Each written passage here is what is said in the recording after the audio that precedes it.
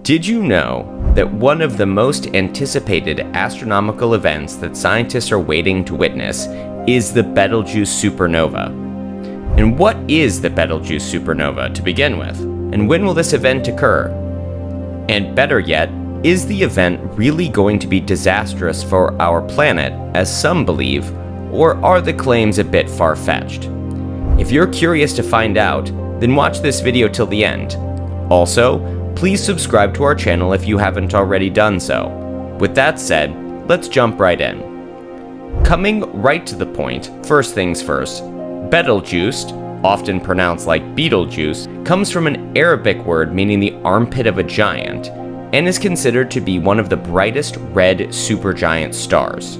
According to the space database, the brilliant red giant, whose discovery dates back to the 1st century BCE, is located in the upper right shoulder of the winter constellation Orion, also known by its alternative name, Alpha Uranus.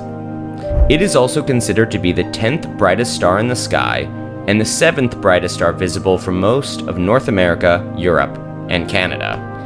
Interestingly enough, the actual distance of Betelgeuse from our Earth is unknown. However, scientists believe it to be anywhere from 430 to 724 light-years away. This presumably means that the star is not only the brightest, but also one of the closest to our Earth. But this is not all. There is another essential thing that you need to know about this red giant. The thing is that, much to the amazement and horror of scientists, they saw the star blast its outer surface into space in 2019. A very unexpected cosmic event they had never seen before in a normal star. According to the Space Telescope Science Institute in Baltimore, Maryland, the eruption was so catastrophic that it blew off 400 billion times greater than the plasma that occasionally spews from our sun's cornea. But this was not all. The eruption was so powerful that the star got so dim that even backyard stargazers could notice it without any special optics for up to a few months. As a result of this explosion, a lot of people were left wondering if Betelgeuse was on the brink of an explosive stellar death. However, they were in for a shock. That's because when scientists focused the Hubble telescope on the ginormous star, they were shocked to see that despite the fading just after a few months, the star's brightness had returned to normal. To give you a clear estimate, Betelgeuse began a rapid decrease in its brightness in October 2019, and by mid-February 2020 had lost roughly 3 times as much brightness, going from a magnitude 0.5 to magnitude 1.7. However, by the 17th of February 2022, Betelgeuse's brightness had been quite stable for more than a week. However, by day 5, it appeared that Betelgeuse had stopped dimming altogether, effectively ending the event once and for all. The mass ejection, accordingly, was blamed on a large grain of circumstellar dust.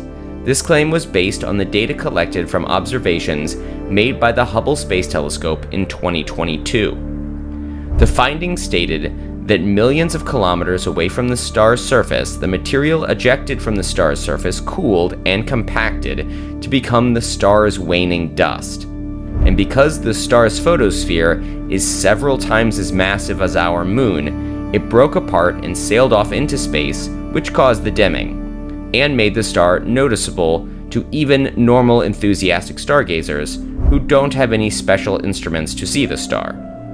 But if you're wondering, what part does the James Webb Space Telescope play in all of this?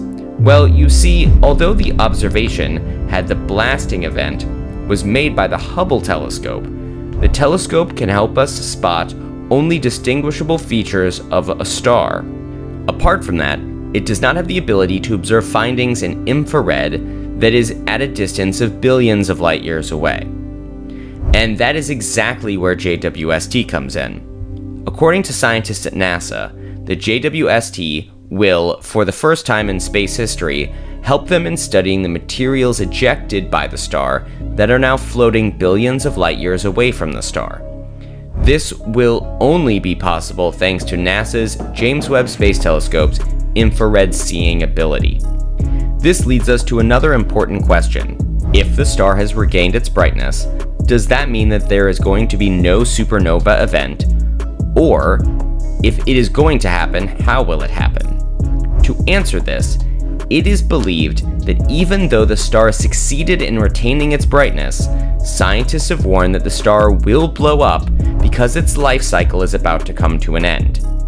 And they are now warning that when the time comes, a supernova will happen, and there is no doubt about that. Scientists believe the event will occur when the star eventually runs out of its primary fuel, hydrogen. Once the star starts to run out of hydrogen, it will have to rely on helium and carbon for combustion. And ultimately, when all the helium has been consumed, neon will react with carbon to produce iron. And when this occurs, the energy released by the fusion of neon and iron will be absorbed and begin to burn within the star. As a result, this high gravity will cause the star to collapse in on itself, triggering a supernova, which is a powerful and luminous explosion of a star and occurs during the last evolutionary stages of a mass star, or when a white dwarf is triggered into runaway nuclear fusion with the power of 10 billion suns. Finally, the most critical question in this regard is, when will this supernova event occur, and what are the disastrous consequences that we may have to face on Earth in the near future due to this supernova event? Well, you see, the exact timing of this occurrence is hotly contested.